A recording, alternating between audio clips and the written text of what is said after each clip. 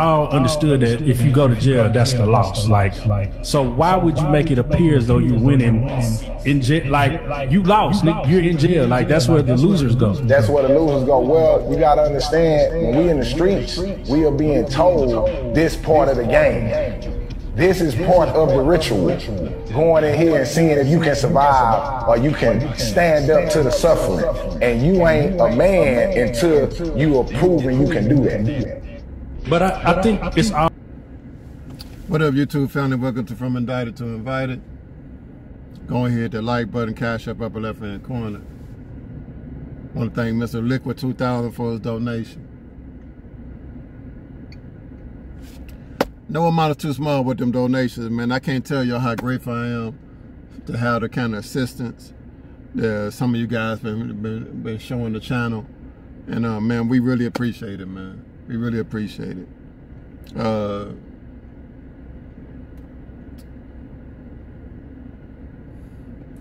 Just played a video for y'all, man. And that video fucking sums it all, right, when it comes to the black community.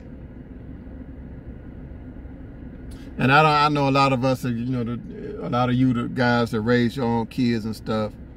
You know, the hood can be inconsistent.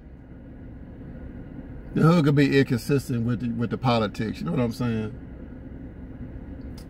On one end, you got people talking about, you know, street cred and all that. Going to prison it's like a badge of honor. It's an initiation to your hoodness and all of that.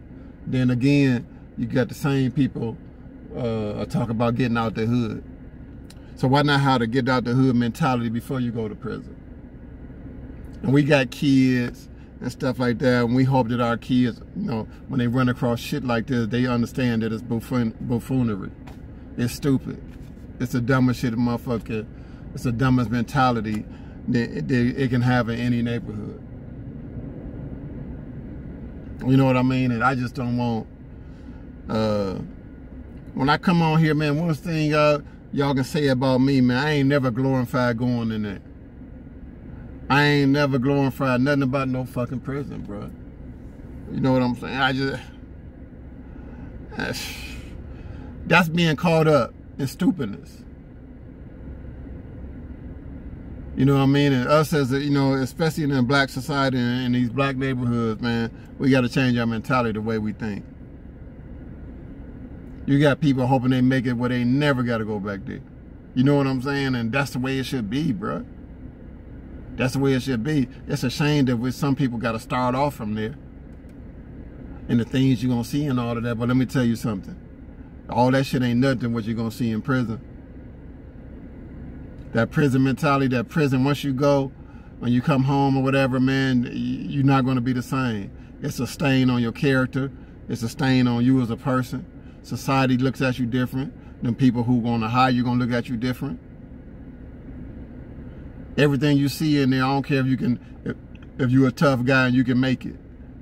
You know what I mean? You still going to be fucking damaged.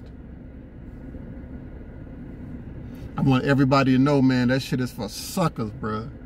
Going to prison is for fucking suckers, bruh. It's a cop-out to everything that you want to do in your life, bruh. Fuck these dudes over here to my, oh man, J-Rock coming home. What up, J-Rock, man? And wanna, you know, and when y'all wanna live, y'all want that kind of glory?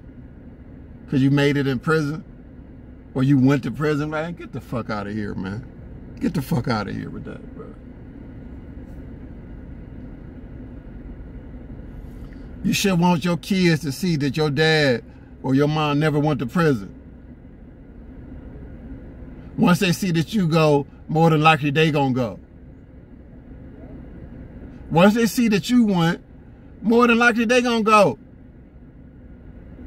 Especially if they're young men.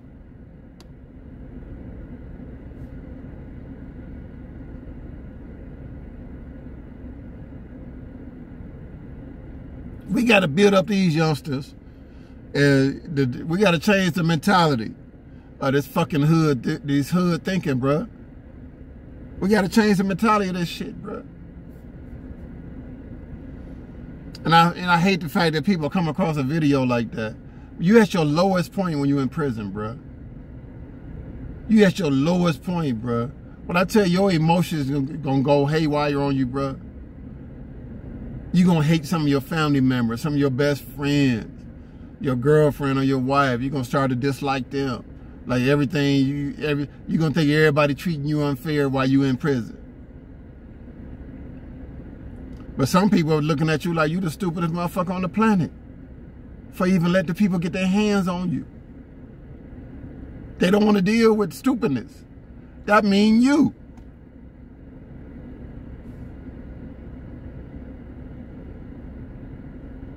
Hit that like button for me. Share this video.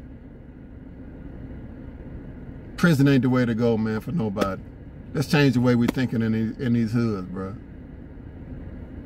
You know what I mean? Let's admire the people that duck that shit, that duck prison. Let's admire those people. Now, I got to talk about this Beyonce thing. My daughter went to the concert.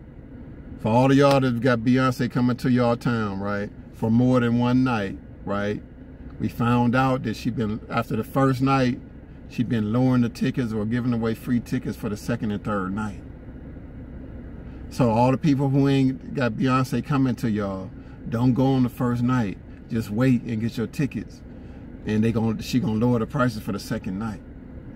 I think maybe because after the first night people come and you know a lot of people go, the second night ain't really got the second and third night ain't got the ticket sales, I guess. You know, and she want that joint filled up. You know what I'm saying? So that's one thing. The other thing is, bro, I'm off of the Beyonce train for right now. Man, when I was in prison, me and my cellie, man, used to go back and forth. He was a Rihanna fan, I was Beyonce. We used to go back and forth on the prison shit. Who was better, and all of that, right? I'm off of it right now. I'm off of it right now because I seen the Beehive here in Vegas strong, right? And there was a bunch of sassy ass dudes walking around. And I ain't in that kind of, I ain't in that. And I don't care nothing about the alphabet community and whatever. I ain't bashing y'all. But I ain't part of that shit. I don't like, it was just too much going on. Too many sassy ass dudes was walking around here, bro. I'm talking about big cockstrong motherfuckers, 6'3", 250 with all muscle with heels on, with some little ass, glitter ass shorts, bro. That shit, no, bro.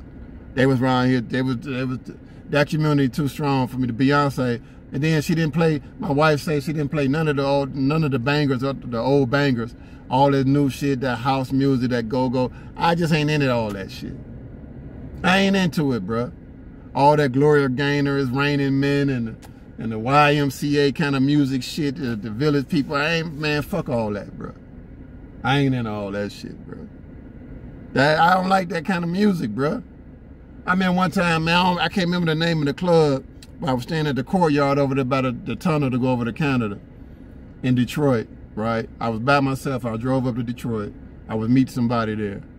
And I walked over to the club over there. Y'all know the people from Detroit know the club I'm talking about. They used to be downtown right there. So I'm in there, man. I met these two bros, right?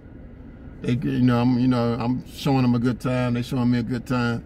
And we go on the dance floor. I'm doing my little two-step. I do my same little two-step.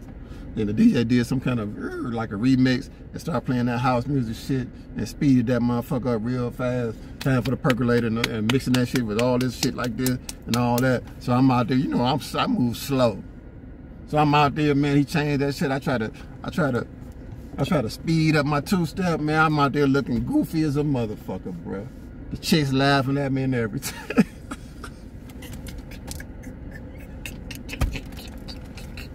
I do not like that shit, bro. I never did, man. All that old little house music and shit. That shit is like for the that should be the gay club, the tranny theme song when they come out. The MC, the cross-dressing MC. He comes out on all this Beyonce shit that she didn't put out now. Man, I just ain't, man. I'm off of that shit right now, bro. You know what I mean? I was out here working, bro, doing the rides, bro. I seen them, bro. I didn't take no pictures of them. I said, I ain't gonna even do, you know what I mean? But everybody had them fucking hats on and shit, the hats and shit, the hats. Some people had the hats with the shit hanging off of them, the Mexican hats, and sombreros and shit with the boots. Everybody had on silver and glitter and shit. And man, that motherfucker, that Beyonce following is strong as a motherfucker. But I ain't in it right now. I'm out. I just seen too many sassy ass dudes, bro. It made me think that that's like, how the fuck did, I don't know, man. But that Beehive following is strong as shit, bro. Should be Beyonce a cold motherfucker, man. But on this album right here, with all the house music shit, I'm off of it. I'm out of that. I ain't got nothing else to do with that. All right. Go and hit that like button. Don't forget, man, we appreciate all y'all donations, man. You know what I'm saying? No amount is too small. This is from Indicted to Invited.